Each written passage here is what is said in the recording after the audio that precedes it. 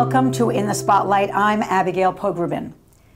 Rabbi Sharon Brous is the founding and senior rabbi of IKAR, a trailblazing Jewish community based in Los Angeles.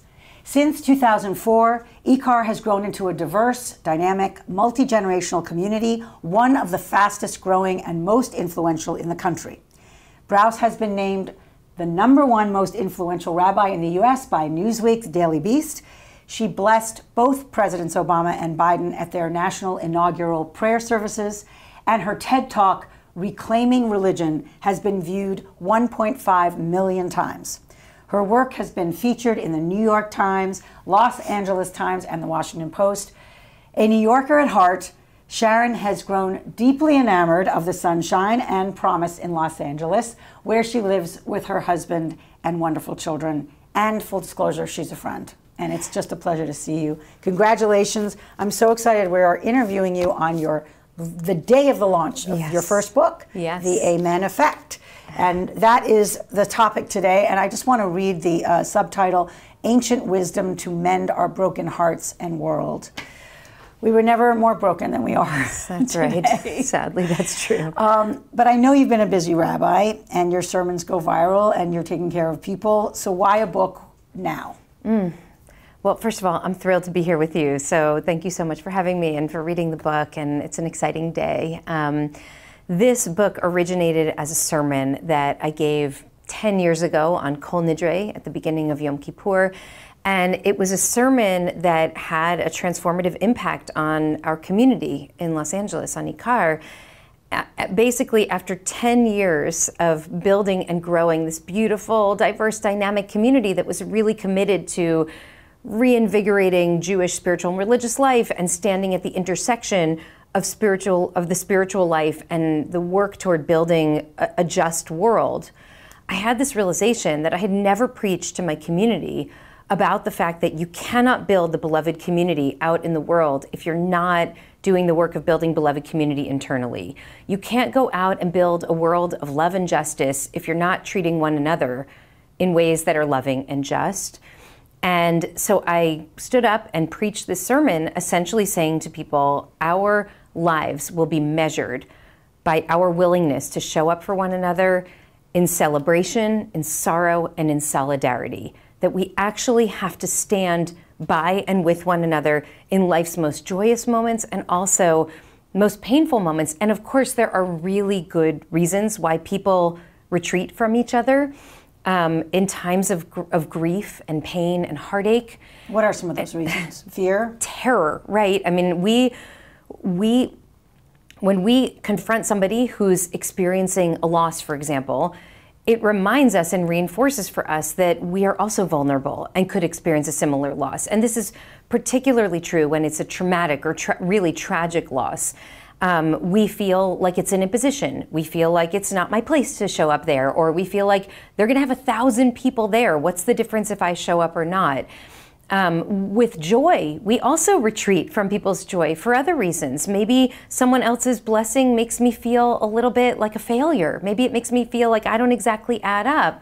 There might be issues of jealousy. There might be issues of all kinds of reasons that we pull away. And so I believe that that contributes to what we're now in, which many people, including the Surgeon General and others, call a loneliness epidemic, because we pull away from each other in moments when it matters most that we go toward one another.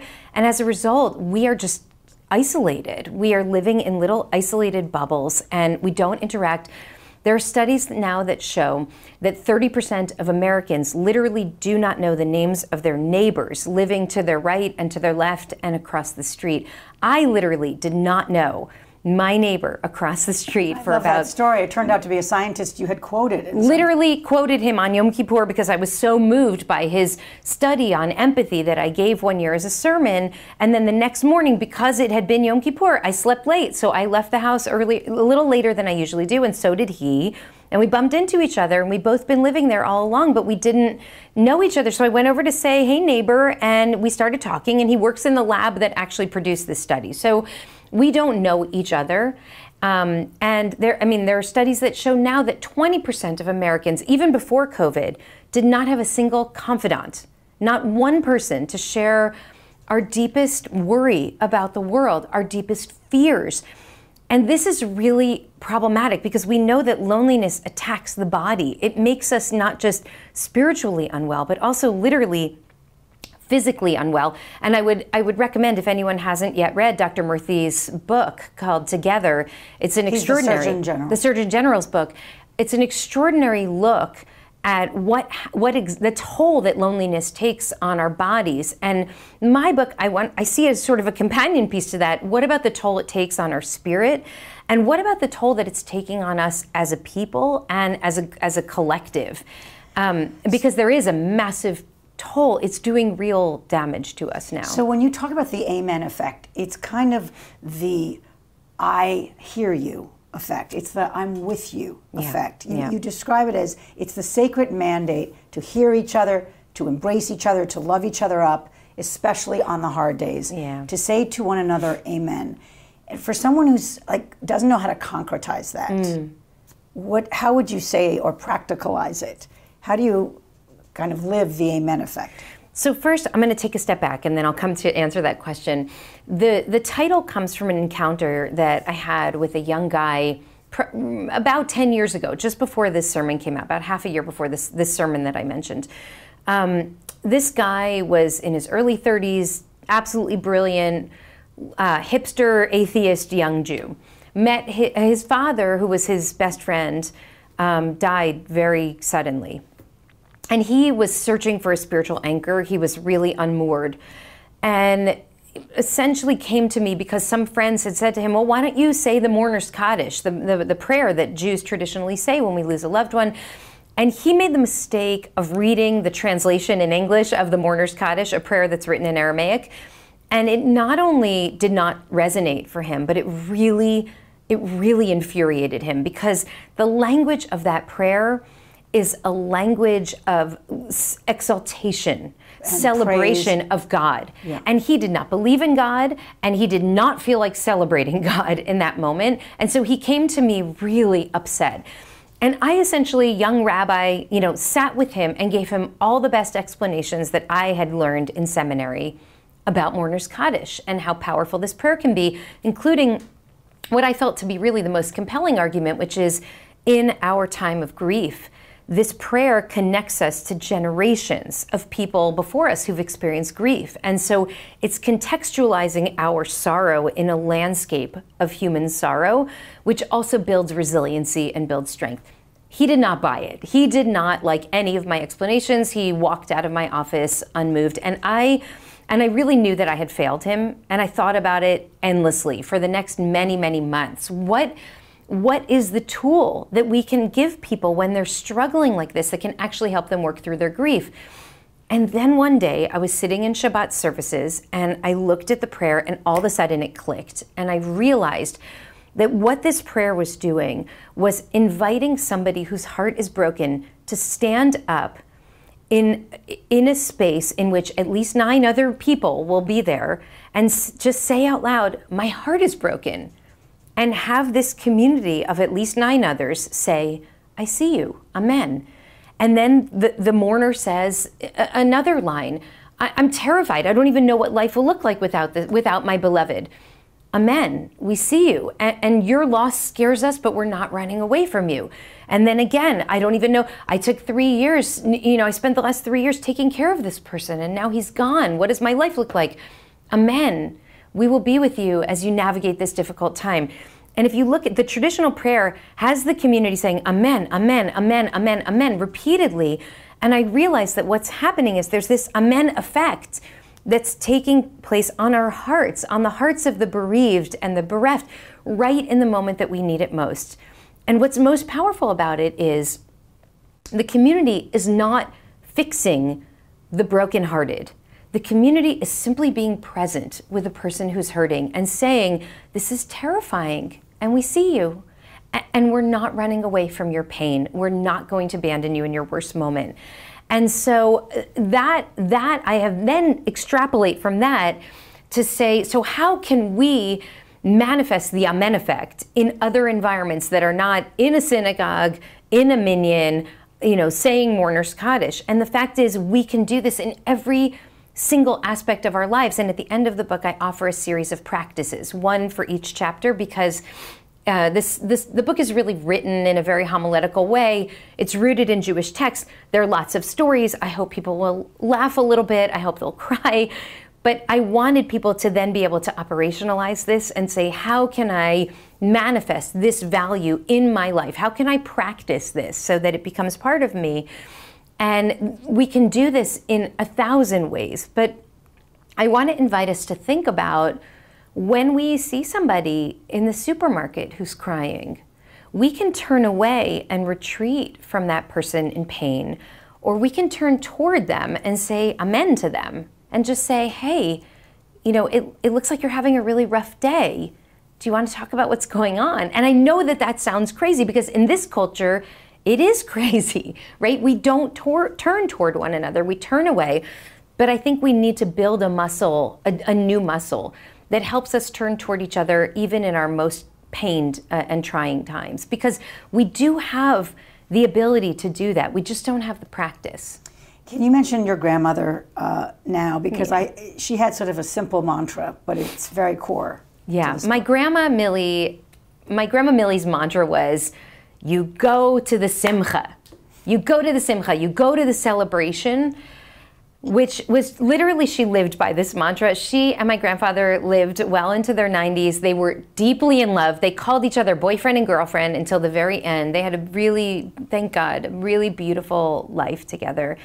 And, you know, as I say in the book, they literally went dancing every night before dinner, and they always had a Doers on the Rocks before. And they had a good life. They showed up. They just showed up. And Grandma used to say, if you would fly in, if God forbid it was a funeral, then you better get there for the bat mitzvah, which is like a terrifying way of looking at the world, but really motivating. And I thought about it many, many times in my life as I made the choice, like, should I go there? I'm really busy, you know, like, can I miss this wedding? And it's like, go, just go and show up. And then I realized over the course of time that my grandma's assumption was that you'd show up for the funeral. But we don't necessarily show up for the funeral.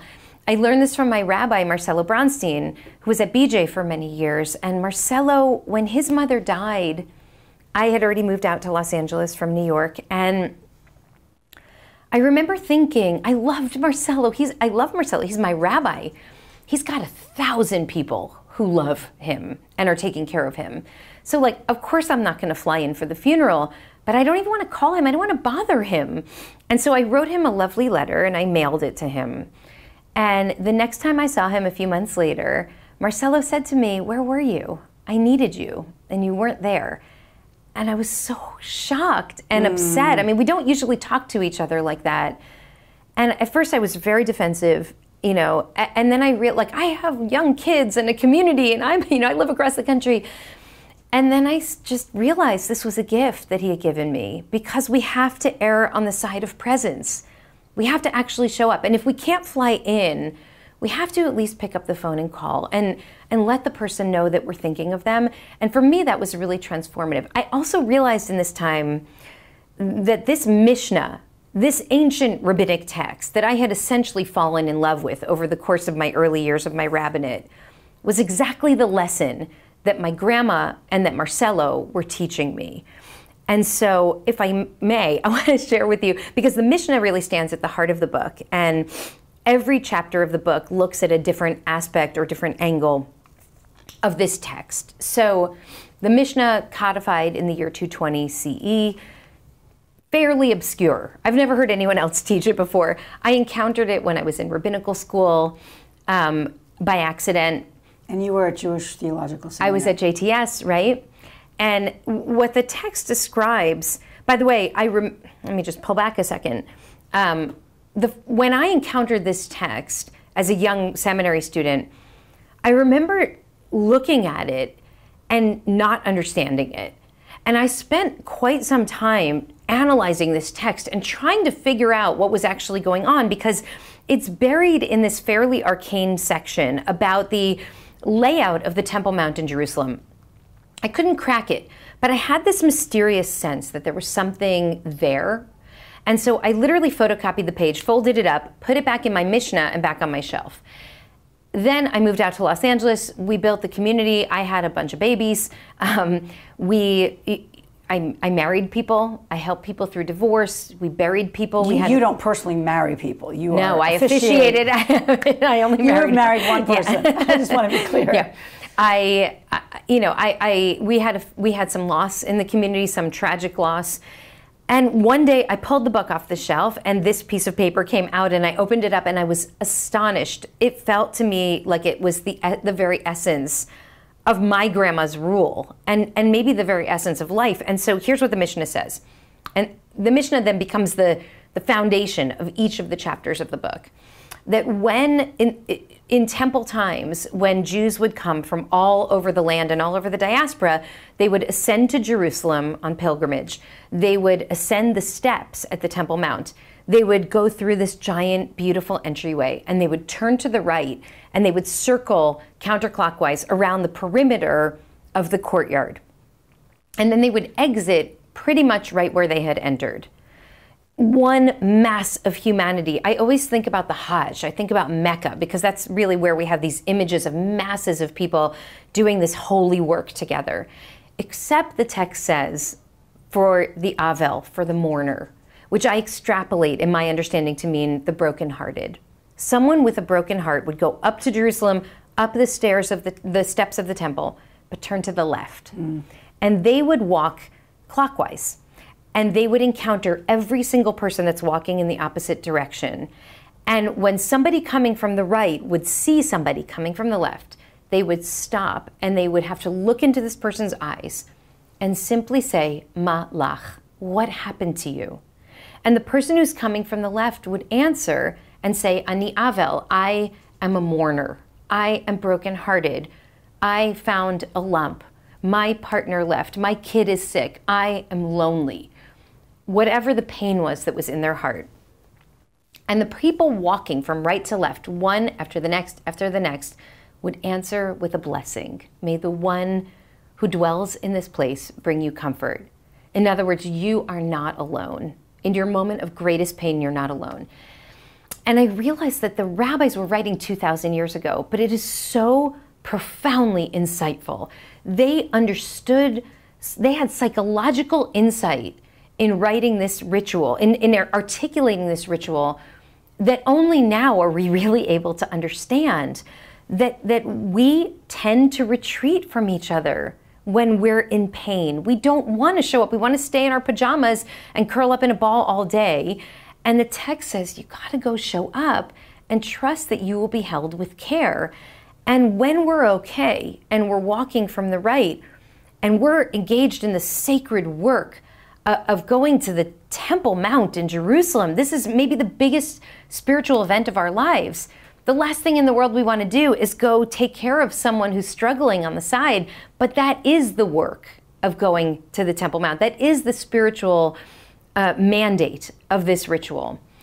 And that's astonishing. I mean, the clarity that they had around what the needs of the human heart, the counter-instinctual nature of ritual to bring us into community with each other precisely at the moment that both actors in this drama don't want to be around each other, I think actually captures the very essence of who we're called to be in this time. It also strikes me, I love that story, it also strikes me that they're asking the person in trouble to identify themselves. Yes, yes. That you're actually separating yourself out. Mm-hmm. And that's something that in our society we actually kind of work against. Yeah, we do. And if we show up, we feel this pressure to be like everybody else, even when we're not. And so there's such an honesty here. It's like wearing a kriya, to having a torn garment, or as some people do, the black ribbon right. Now in America, which I talk about later in the book. But the point of wearing it is to show on the outside to everybody who encounters you during your most intense period of mourning, I'm different from you right now. I'm not okay. And it's so courageous to say I'm not okay when we're struggling. And I literally remember years ago, a dear friend of mine who was going through a divorce, and she said, every every couple that she saw walking down the street holding hands, she just thought, my God, like, what's going on here? It's a world of people in love, and I am out of love. And people look at me and they think I'm just a person, but I know that I'm different from them because I am broken, and they're having this experience that is counter to my experience. And I've so many times encountered people, and I myself have been in moments where I feel like I'm not okay, but people don't know. And I need them to know so that they can help tend to what's broken here. So it's very countercultural what the rabbis are asking us to do. You talk about a child who was lost so tragically in a boating accident. Giddy, I think is his name. Yeah. And it was one of the times I did cry in the book.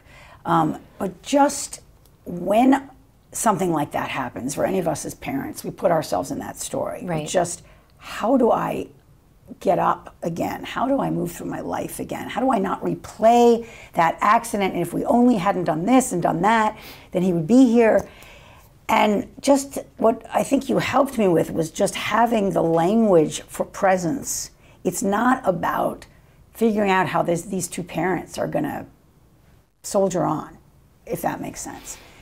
So in this is a really beautiful, most wondrous child in the community, and his 5th birthday was during Shiva, and it was incredibly tragic. And and I remember, going to the funeral, and then it was in their home for Shiva that evening, and the house was already decorated for his birthday party, and Giddy loved sparkles, and so everything was sparkling in the house in preparation for this day. And his parents said to me, we're going to come on Shabbat so that we can say Mourner's Kaddish. And I thought, okay, we'll do what we do. We make space for grief. That's how our community operates.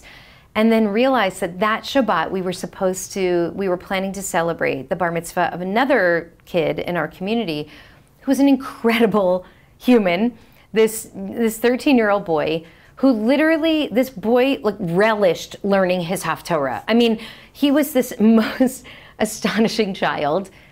And I thought, this boy deserves a real celebration. But our community was experiencing a profound reverberative trauma. When something like this happens, just like you described, there's no way to even hear about it without then thinking, I am vulnerable. We are all so vulnerable. So we're both feeling grief for the bereaved family, but we're also feeling a kind of anticipatory grief for the loss that we might one day have. And so how will, not only for them, but for the whole community, how will we hold joy for this other child? And I learned that Shabbat as the family came, the bereaved family came, and I remember seeing them standing there for Mourner's Kaddish at this beautiful moment of celebration for this other child who was being lifted up in the chair and having the greatest moment of his childhood. I remember thinking, can the walls of this room actually hold this much joy and this much pain at once? Is it possible? Are the walls themselves going to collapse? And they did not collapse. And we held the space, and our hearts did not collapse. And we were fully present for this bar mitzvah kid, and we were fully present for this family. And I realized that is one of the great spiritual calls, that we are called to be honest about our grief and about our joy, and our hearts are capacious enough to hold it all, that we actually can. And so not running away from Giddy's family, who desperately needed us. They needed our amen, even though their pain hurt our hearts on multiple levels. And not running away from Nico and his family, who desperately needed us to sing Siman Tov and Mazel Tov and lift him up in a chair and dance around him. We can do both of those things. And I think if we're spiritually awake in the world, we must. You quote Abraham Joshua Heschel, and I just want to read it here. Every human being has a moment in which he or she sensed a mysterious waiting for him.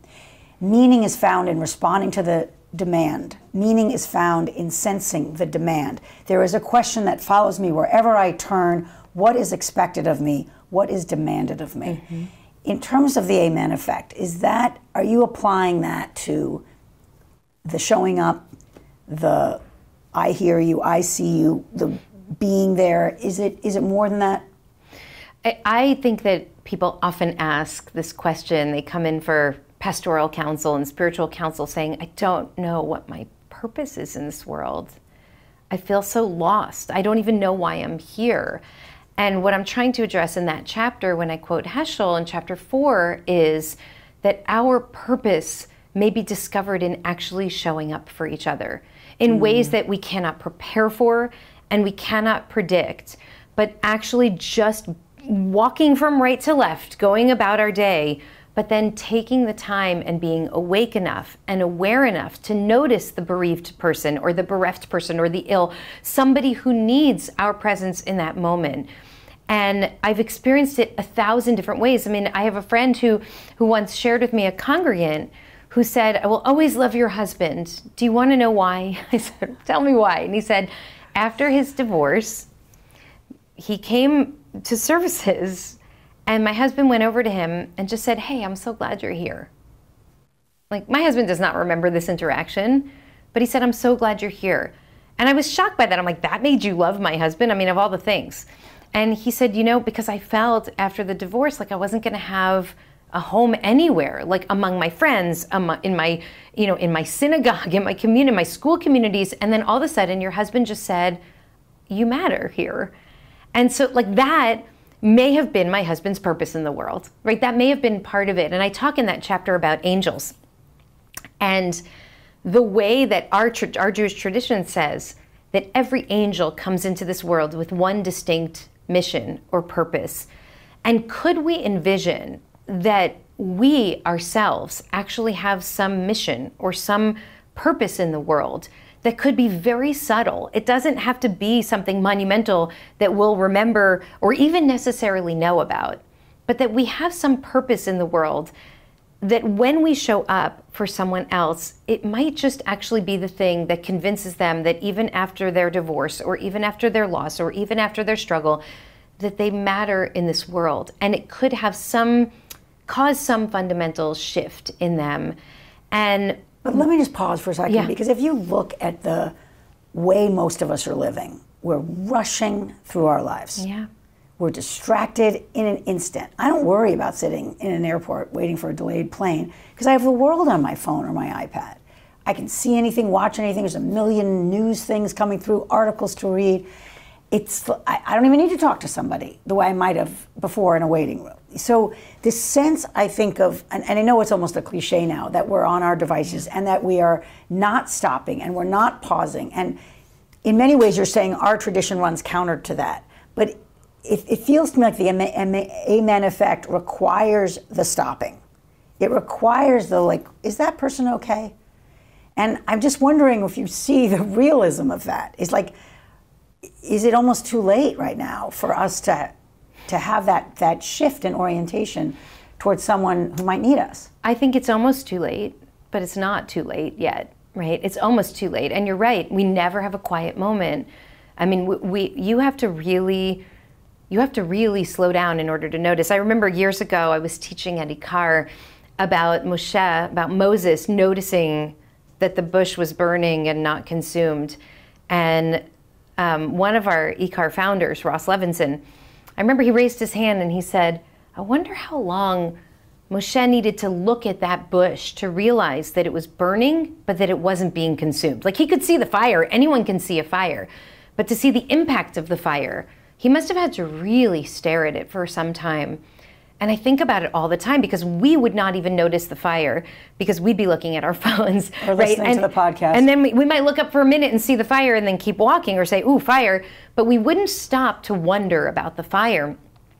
And so, I mean, people know and understand right now that we're breaking. We know it. I mean, we're desperate for answers. That's why there's a whole Shabbat manifesto. You know, there's the Sabbath manifesto. We're trying to figure out, we have cell phone sleeping bags. Reboot has pioneered some of this thinking. We're trying to figure out what is the countercultural response to this moment that we're in, where we have access to the world at our fingertips, where we can touch everything and therefore nothing matters and we can feel nothing. And I believe that part of what we have to do is recognize that we are not going to find our way to each other if we're racing around avoiding each other. We have to slow down. And so on Shabbat last week, somebody came over to me and said, there's a person in the back who's really weeping, and I don't know what's going on, but I noticed, and I don't feel comfortable going over, but maybe you should. And so I went over and I just gently, put my hand on her shoulder and I said, do you want to talk? And she had just experienced a terrible loss, and she was not a regular in our community. She came to basically be in community so she could grieve. And if that person hadn't seen her and stopped and then told me, I wouldn't have, there's a room of hundreds of people, but that person needed to be seen in that moment. And so I think now in Shul, when we're in Shabbat services, we don't have our devices out. We're not racing around. We're not listening to the podcast while watching the news, while reading a book and finishing our email.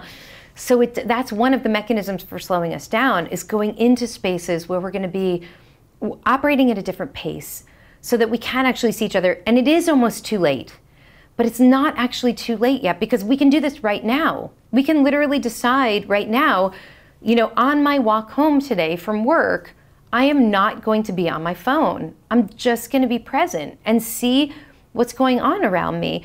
And I share a story in the book about, at the end of this chapter about finding our purpose, I share a story about one of my beloved board members named Allie, who was out for a run one afternoon just before Shabbat.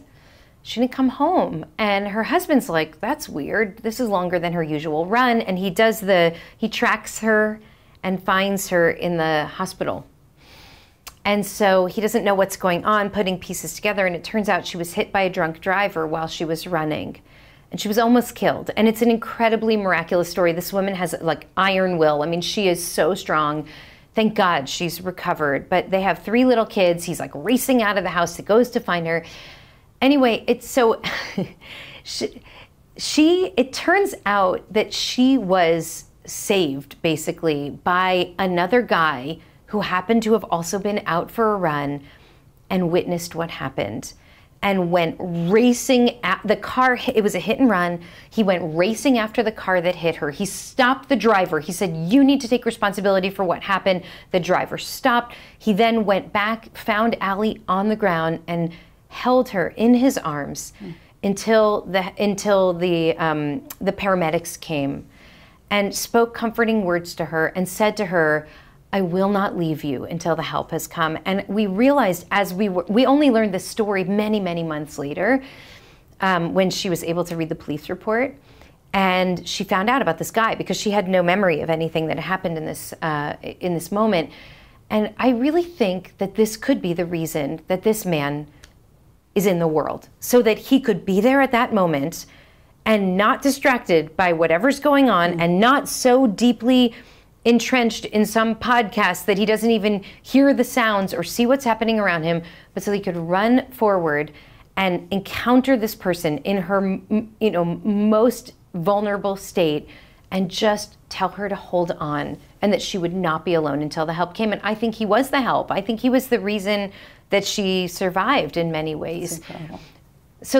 So Abby, there's one last piece to this, which is that the Hebrew word for angel is malach, which is exactly, it's a play on words because it's not spelled the same way in Hebrew. But that is exactly the question that we are to ask one another when encountering each other in the circle. Malach, what happened to you? And it feels to me like that can't be a mistake. That can't be an accident. That when we see each other, we are called to ask each other, tell me about you. Tell me what happened to you. What's your story?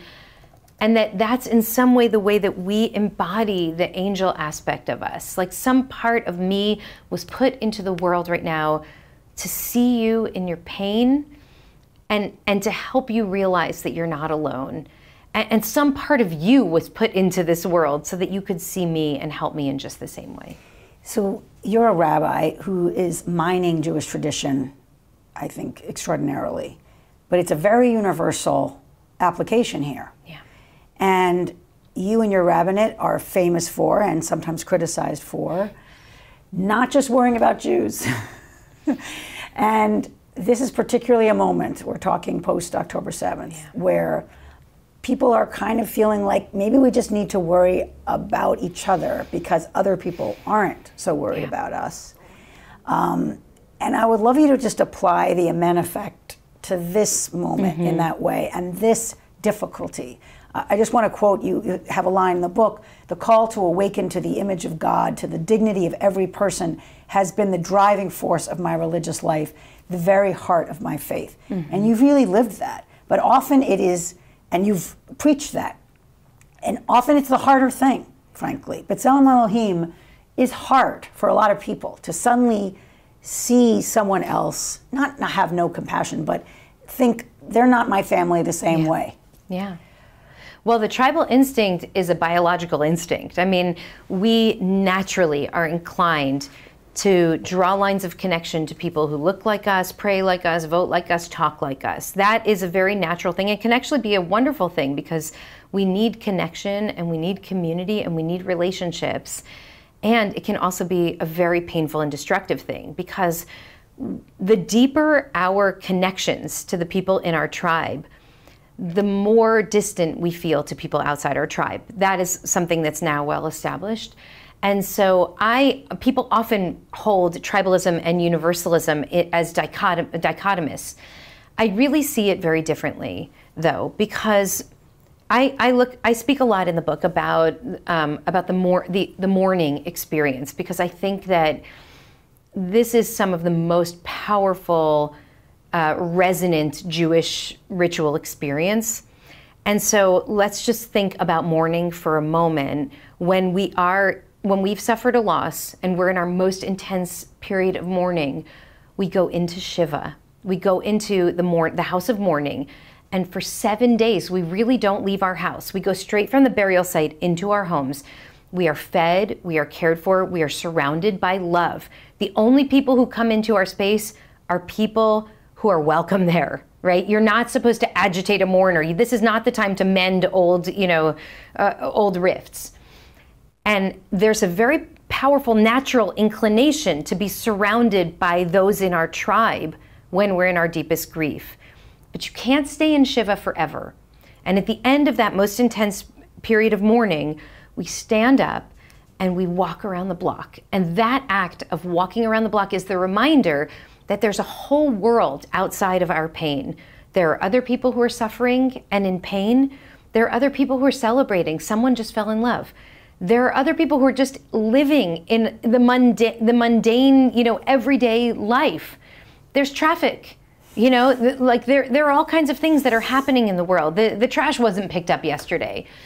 And so what we're doing is essentially expanding the scope of moral concern from our own sorrow, the acute pain of our own sorrow, and realizing that the world is bigger than our own sorrow. And I believe that what's happened to many people in the aftermath of October 7th and the atrocities that were committed against our family is that we have turned inward. We have done what we naturally do when we grieve. We found each other in sorrow. And I have people who come to me and said, I have not been to synagogue in decades, but I felt this need to be among other Jews. And that's powerful. That's a powerful need. And I felt the same way. I felt this incredible comfort being surrounded by people who I don't have to apologize to for my tears when I just burst into tears in the middle of a meeting. And they're like, I got you, sister. I'm right with you, right? Because we've experienced a great trauma and we're in profound sorrow. And at some point, we have to recognize that our sorrow is not the only sorrow in this world. And we will have to get up from our Shiva and walk around the block. And some people, it will take longer for them to do so than others. Some people are ready to do that sooner than others. But when we do, we'll see that there's a world of pain out there, that we do not have a monopoly on human suffering and sorrow. We, the Jews, have suffered a lot, but we're not the only ones who've suffered.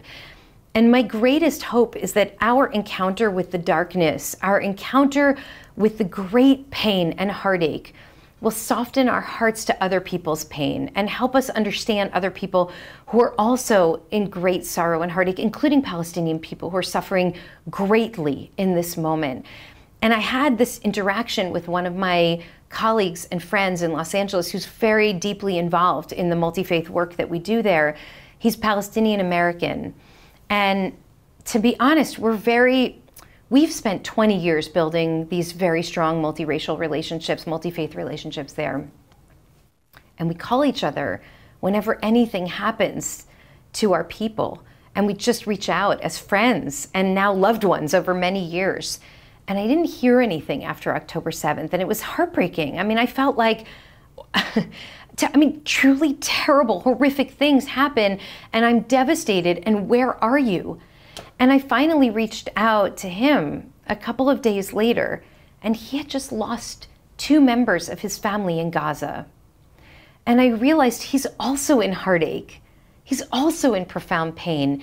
And can we meet each other in the grief? And I know for some people, the way that they're experiencing the pain of this moment would preclude them from seeing and experiencing the pain that others are feeling right now.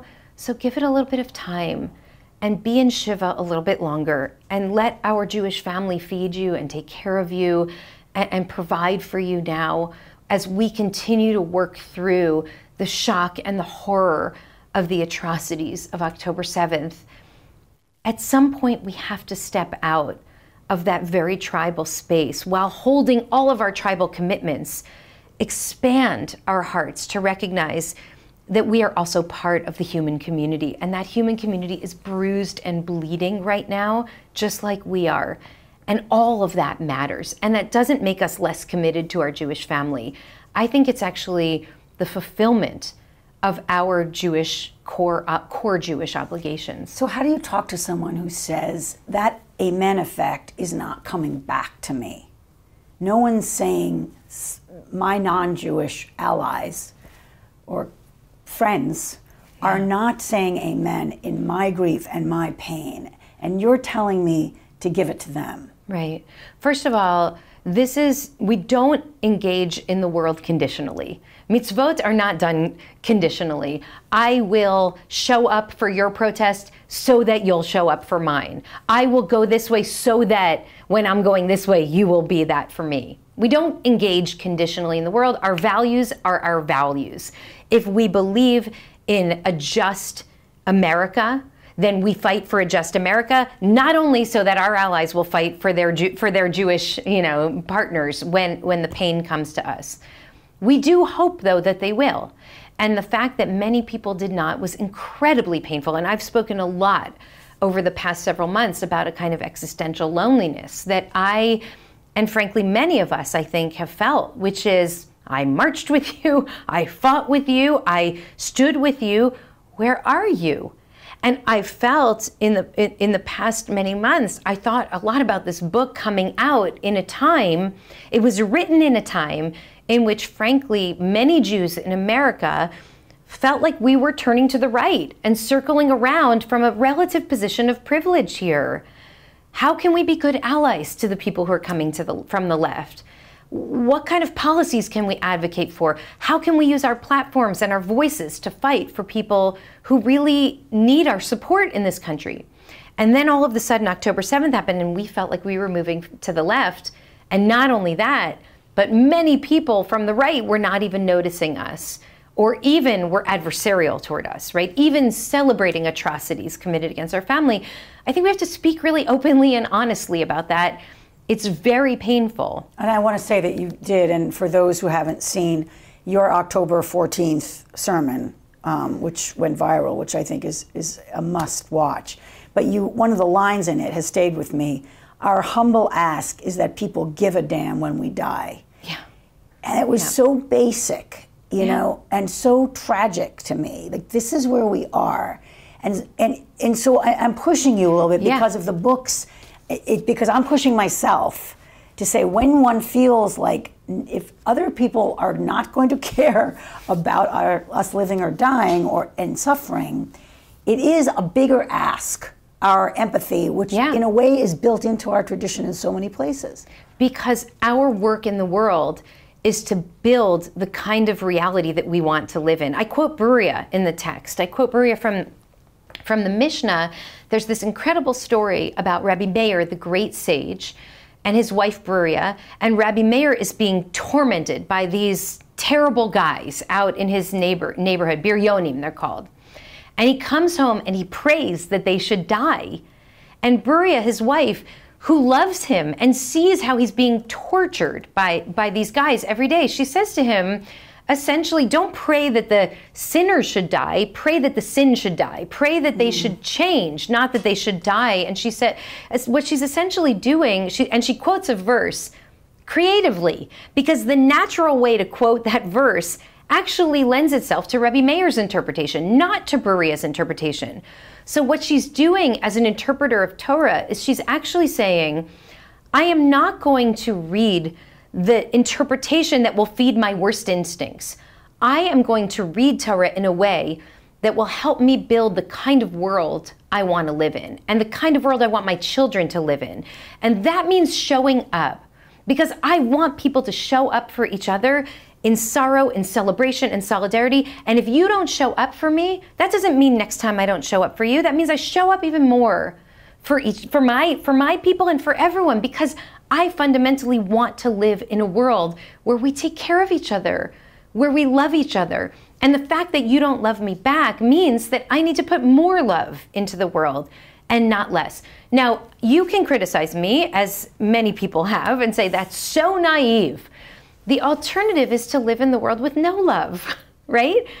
To give up on the possibility of building a just and loving world. And I believe that our Torah says to us, that's not a legitimate choice. It says that we go out from Egypt and build a society of love and justice. Ki gerim ha'itim be'eretz Mitzrayim. Because you were strangers in the land of Egypt. The fact that people treated you so terribly is precisely what makes you go build a society that is antithetical to the experience that you have had. Because you know what it feels like to be cast aside, to be oppressed, to be forgotten. When you were hungry, nobody fed you. People created systems of laws that oppressed you. They hated you, and they did not love you. So feed the hungry, create a system of laws that is equitable, do not hate, and in fact, love the stranger. Ki gerim ha'itim be'eretz Mitzrayim, and because you know the heart of the stranger. And so a few days after October 7th happened, several people said to me, so are you going to go march at the next Black Lives Matter protest? Are you going to go show up? And I said, God forbid, when the next unarmed black man has his life taken from him by law enforcement, do you think that a just response is, well, where were you when my people were hurting, so I guess that's okay in America now? Of course not. We want to build a world in which all people can thrive and live in dignity. We want to build a world of love and justice, and I will continue to fight for that world, even if I am not held with love when my people are hurting the most. That's when I get held by my own people. And I'm going to continue to preach this message until it reverberates out into our broader society. Speaking of being held, you have a chapter called Holding the Healers, and you are a healer. So what happens to you after all this holding? How do you process it and kind of go another day and show up for another Shiva, and the upside downness you talk about with so much of what you've had to face and be in the room for has to be depleting on some level. Yeah. I mean, I'll say two things. First of all, thank God for Shabbat. This moment. But you're working on Shabbat. Not Shabbos afternoon. Thank God for Shabbos afternoon. No, I know. This is the one day that we are supposed to step out of the world as it is and catch our breath and dream of the world as it could be. And it is the most stressful moment of the week for rabbis, which is a little bit unfair. But every Shabbos, I protect the space with my family for rest and for recovery and just to see them and play games with them and sing with them and tell stories and read books out loud with them. That's what I do on Shabbat afternoon. So I try to never take a gig on Shabbos afternoon.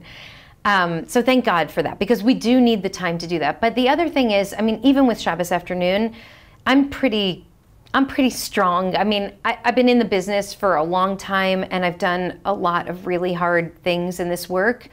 And I thought I was really okay, and at some point it did catch up with me, as I write about in the book. And there's a whole literature now around vicarious trauma, secondary trauma, and the ways that caregivers take grief into our own bodies. And as my sister Devorah says, you know, if you don't metabolize the grief, it will metastasize inside your body. And it's just true. I mean, it happened to me. My body froze. And I needed to be healed by another healer. And so I do feel this is a gift that healers can give each other to take care of each other. And there are some beloveds in my community who, you know, who will quietly come to me every now and then and say, hey, you know, I see what you're holding. If you can let me hold a little bit of that with you, I would be honored to. And I've taken them up on it. I mean, this is not something that I would do, like share with everybody, but I do share it with some people because we can't actually take all of it. And I realized through my own moments of grief and hardship, and thankfully there have been, you know, only a few, but I did need to let people take care of me.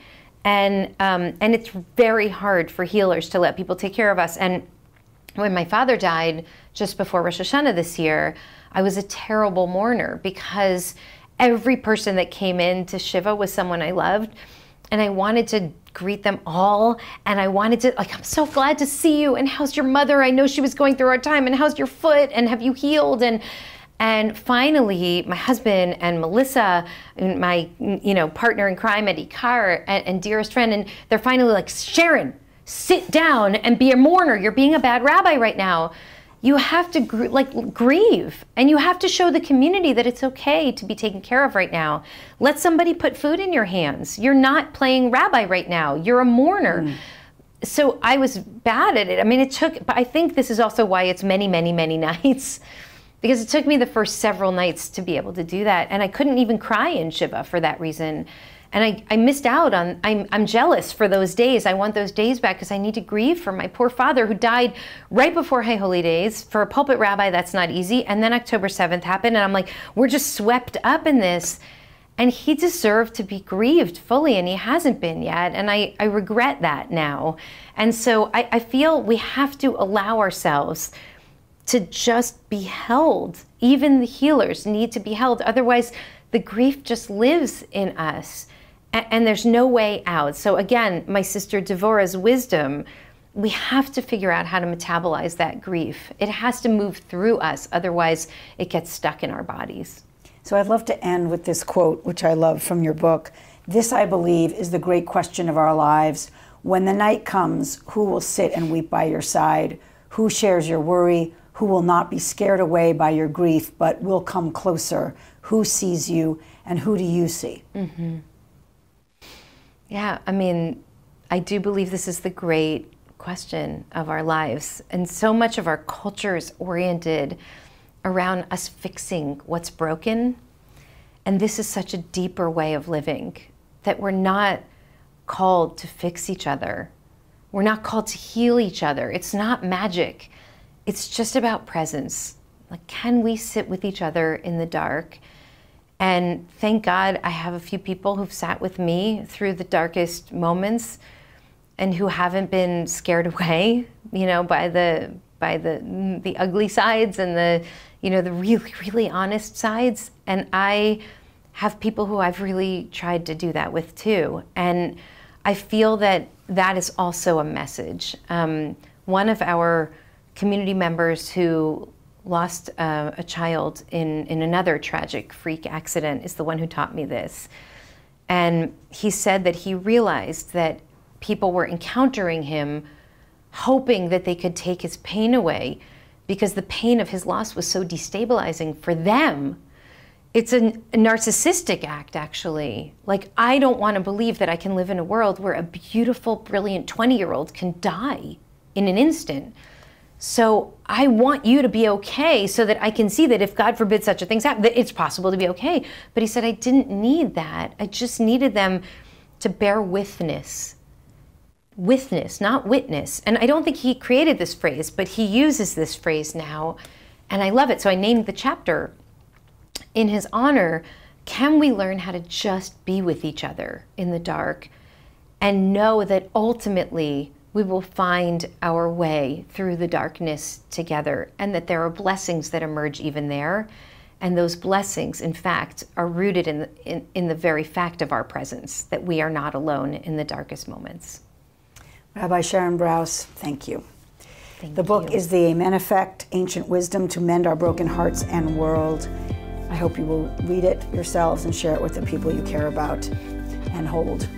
Thank you for being with us. I'm Abigail Pogrebin for In the Spotlight. See you next time.